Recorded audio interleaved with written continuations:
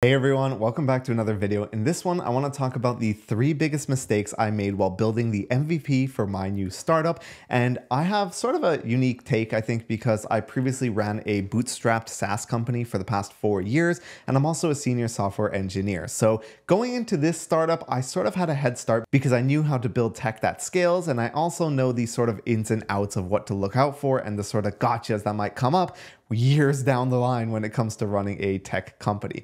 Now, if I had to go back in time, I would make sure that I fix these things, or for my next startup, I'm going to make sure I don't make these 3 same mistakes again.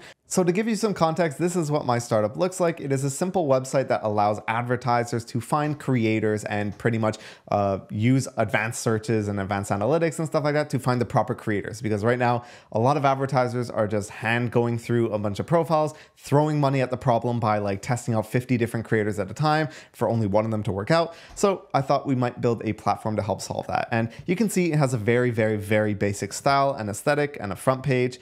If you go to profile lookup, you can just simply look up someone's Instagram profile. It will show you a bit of stats, maybe some ads they've done in the past, and similar creators based on audience and similar creators based on actual stuff they've made. So it's a very basic application. And if you want to see the tech stack I used to build it, I have a link in the description of the video I made about that. But the first mistake I made, number one, was that we didn't talk to enough customers. More specifically, we stopped talking to customers after we built the product. So we went out, and I'm a creator, so I sort of had a couple marketing friends, and I found some people on LinkedIn, and we talked to a bunch of marketers to isolate what problem we wanted to solve. And once we talked to a bunch of them and isolated what that was, we sort of went heads down and started building. We looked at what was possible to build with the data we were getting from the Instagram API. We looked at all the stuff that we could possibly build that has already been done before and whether they had traction. And we sort of got stuck in this rabbit hole of just building, seeing what was possible, building, seeing what was possible. And by the time we came out of it, we realized that a lot of the people that we initially messaged were down to try out the new feature,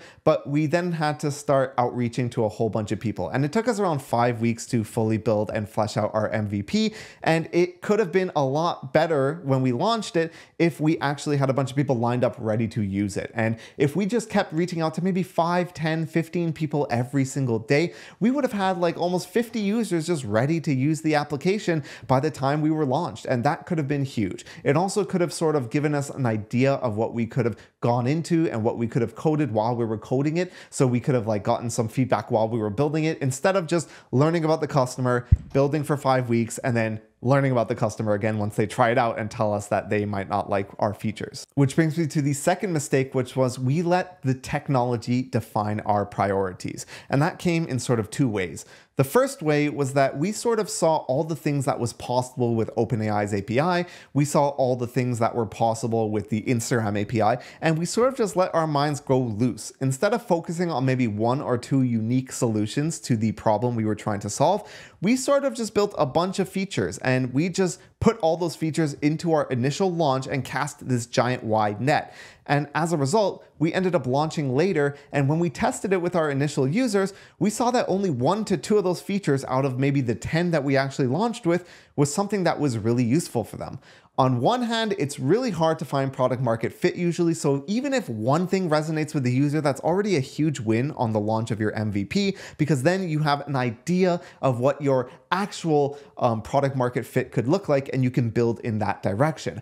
But on the other hand, we did delay launching for quite some time because we were trying to support so many features. And that pretty much came down to the fact that we were just playing around with the tech, and we were like, oh my goodness, this is possible with like OpenAI's API. Why don't we build this? Oh my God, we could build this. Wouldn't it be so cool if we built that? But instead, we should have just been like, okay, let's build this. Go back to the people we've talked to, see if it solves their problem. If it doesn't, we ask them what might or why doesn't it solve their problem. We learn from it, we think about it, we build something else, and you iterate like that. That way you are sort of on that path to find that little magical box of product market fit a lot faster than just going off in random directions that come from your mind, which isn't very helpful unless you yourself are literally the customer. And the second way we let it dictate it was that there were a lot of things that were actually not viable that we've heard people wanted. So one example is, we know for marketers, getting the location of an Instagram user's audience is super important. They want to know, if I'm paying this influencer to advertise for me, that they are at least advertising to people that are in the same country or within the same state as me.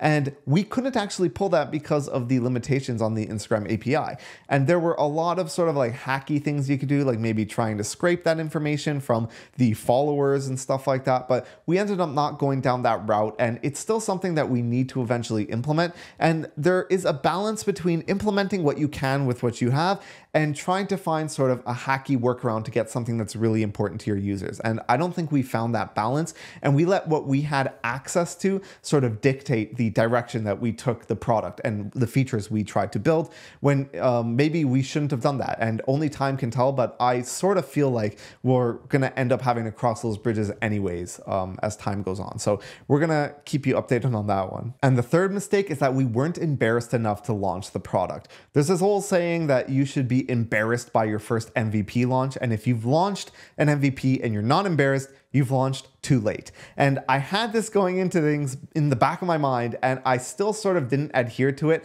On one hand, we are still sort of launching a bit early, so things are not as like robust as I would have liked them to be. But on the other hand, I did spend like 2.5 weeks on building the UI design essentially on Figma. Here, let me show you what I'm talking about. Over here, you can see that I went ahead and like we had really, really bad designs. Like here is what our site used to look like.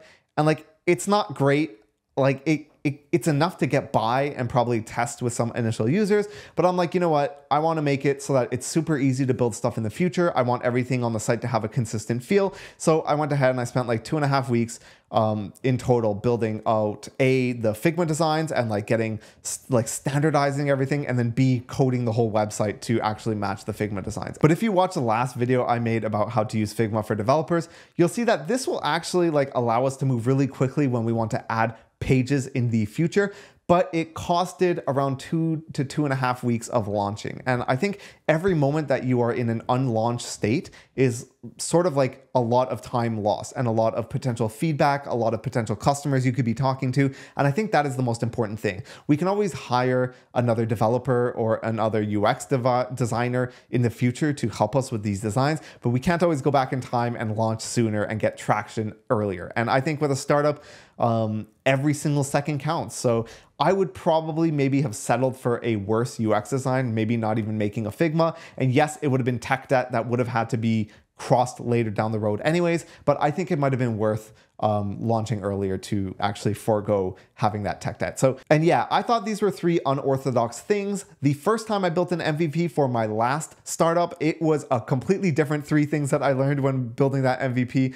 But this time, because I've done it before, a lot of the problems were more with how we chose to operate as opposed to like anything related to the actual tech. And I thought that would be a unique insight. And if you want to learn things that I've learned from making this MVP, let me know, and maybe I'll make a video about that tomorrow. And yeah, I'm making a lot of videos about my startup journey. I also have a bunch of random videos on just tech and like the tech world and commentary as a whole. I still don't know what I want to make videos about. I'm like in this gray zone. So if you have any ideas of content that you like seeing, let me know in the comments and I'll probably try it out. I'm just doing a whole bunch of random stuff similar to the way I'm trying to build my startup. And I'll see you guys in the next video.